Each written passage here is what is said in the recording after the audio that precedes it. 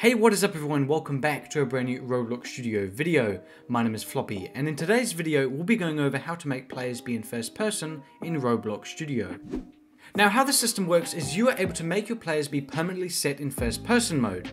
First person mode is most commonly used in horror games and obbies, but can be used in pretty much any type of game. In the system, I've also integrated a feature for the player to exit, or I guess you could say pause first person mode, to be able to interact with the on-screen GUI, such as your gamepass shop or main menu. Well, without further ado, let's begin the tutorial. Alrighty, so for starters we want to make sure our Explorer and properties are enabled. If our exploring properties are not enabled, you want to head over here to the View tab, enable exploring properties, and they should show up somewhere over your screen. Now that you've got your exploring properties enabled, we're going to head over here to Starter Player, click on the drop down arrow next to Starter Player, and we want to head over to StarterPlayerScripts.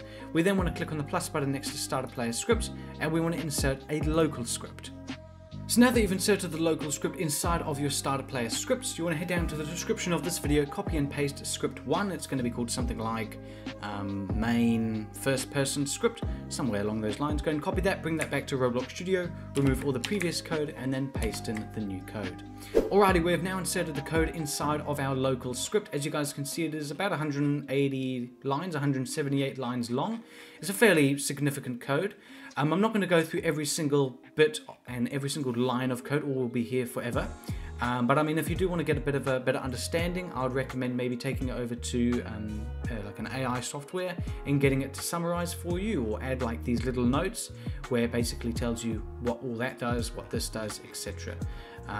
Or the video is going to be way too long. So I'm just going to go over the main parts here on where you can customize it to your preference.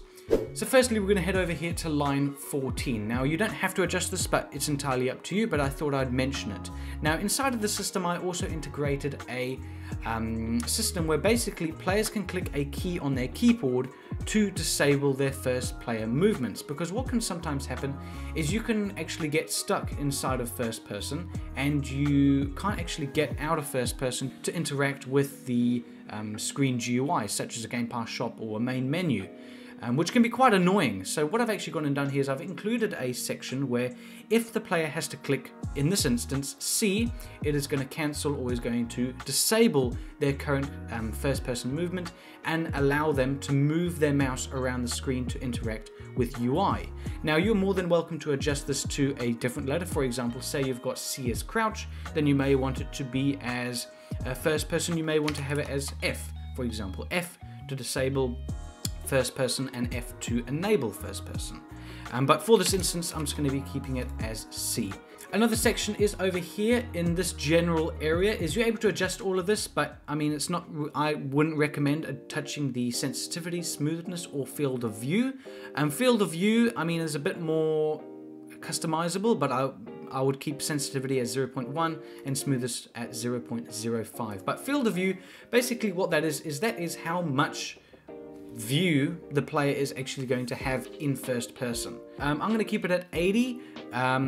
We'll come back to field of view. I'm going to show you how field of view works here and do a bit of an example shortly, but I'm just going to keep my field of view at 80. The only other area is over here in the line 27, local walk speeds. Now, this is basically determining the player's walk speeds for their movements. So for instance, walking speed is going to be 16, so I'm pretty sure that is the default walking speed on Roblox. We've also got backward speed. Now, this is again just basically, I guess you could almost call it reversing. We're just going to keep it the same as the walking speed, but you're more than welcome to adjust that to something lower, maybe 10 or 8. I mean, it's entirely up to you. We've also got sideways speed. Again, we're just keeping it as our default walk speed, 16. Diagonal speed, and this is again just going to be at 16. Now, we've also got our running speed and running field of view. Now, what I've also included in the system is a shift to sprint. So over here, when a player clicks shift, their running speed or their walk speed is going to be increased from 16 to 25. Over here, you're able to adjust the running field of view. Now, basically, again, as I've mentioned, our field of view is how much view the player actually has. On default, we've set it to 80, but when a person is running, it is going to change to 85, which is basically going to give it that bit of a, I guess you could say, sprint effect, or like speed effect. You'll see what I mean here in a minute when we go and test it out. But you're able to go and adjust all of these to your preference. If you don't want running at all, simply go and change the running speed to 16 and the running field of view over back to 80, and then you won't even know that the running is implemented in the system. So what we're going to go do now, we're going to head over here to our local script, click on the X button, and now we're going to go and test it out inside of Studio. Now, I'm going to be testing out here in this test tab where we have 2 players, but you're more than welcome to go and test out here in the main play or inside of the main Roblox page. Alright, as you guys can see, we are now inside of the base plate, and as we can see, I'm in the first person mode. When I try zoom out, I can't zoom out. I'm now permanently in the first person. As you guys can see, I can see my legs, I can see my torso, I can see my arms slightly, and when I jump, you can see the general animations. Now, as you guys can see, in my shadow, it doesn't look like I have my head. Now, the reason for this is on the client side, the script removes the player's head, so you don't actually see your head or your accessories, simply because the way we're viewing the camera angle, what can tend to happen if we want it to have this nice kind of where we can see our torso and our legs and arms, etc., then we need to remove all of our accessories, because the camera angle will then would have collided with all of our accessories, not giving us this nice first person.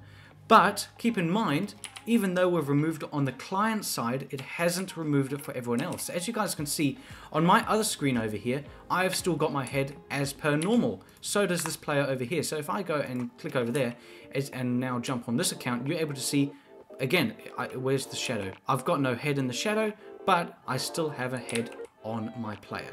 Basically, what I'm going to do is I'm going to show you now the field of view. Now, this is our field of view, that is 80. Now, if I go hold down shift, we're going to go into our running speed, as well as have a field of view of 85. So if I go and click W here now and go sprint, as you guys will be able to see, I have a faster run speed, and the field of view slightly adjusts. It's a little difficult to see, but you can slightly see it. I mean, if my field of view was maybe 100, then you'd be able to see it easier. So as we mentioned earlier in the video, I also integrated a system or a feature where basically you can now unlock your first person mode. So you can exit this first person mode that you're currently in to be able to interact with the in-game GUI, or to either leave the game.